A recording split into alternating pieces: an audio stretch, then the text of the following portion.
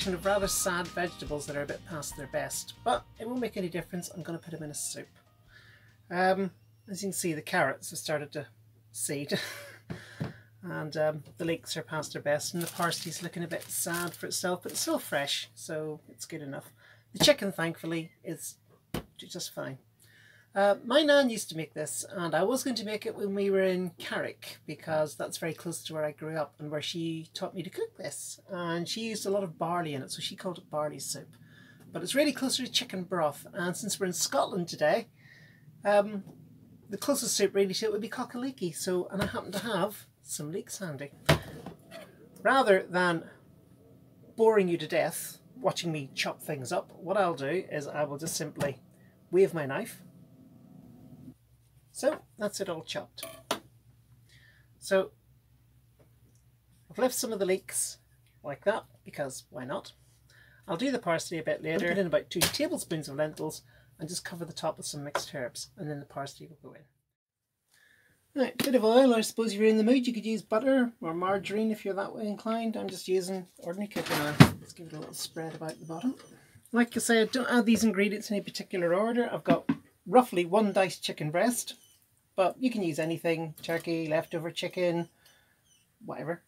And go with the onions as well.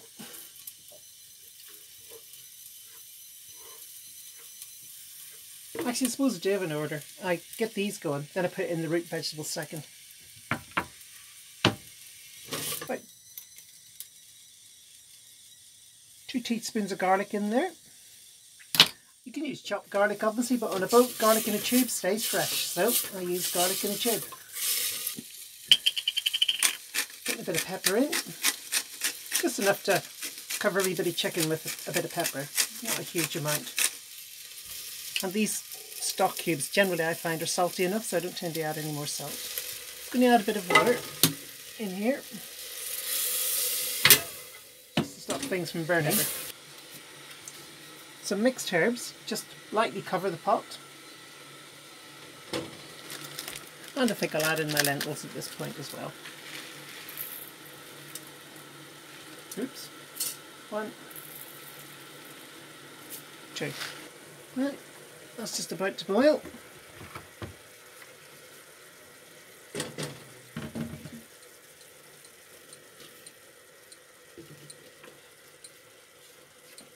There's everything else. Don't know what that is.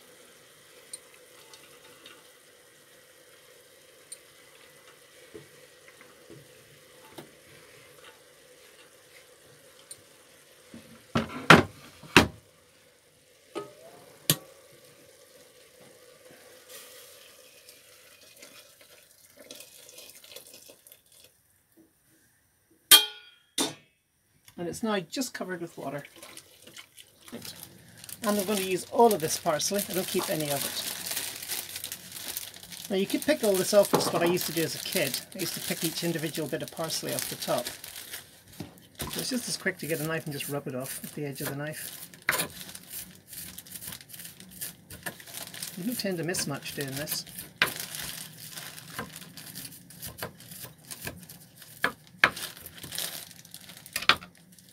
What you do miss, you can get with your fingertips.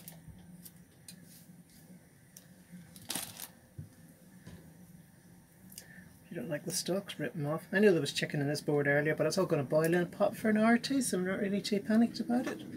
I'm sure the Health and Safety Brigade will be after me, but they've got to find me first. The nice thing about a boat is it moves around and they can't keep track of me. Ha ha ha. So I'm going to take all of that.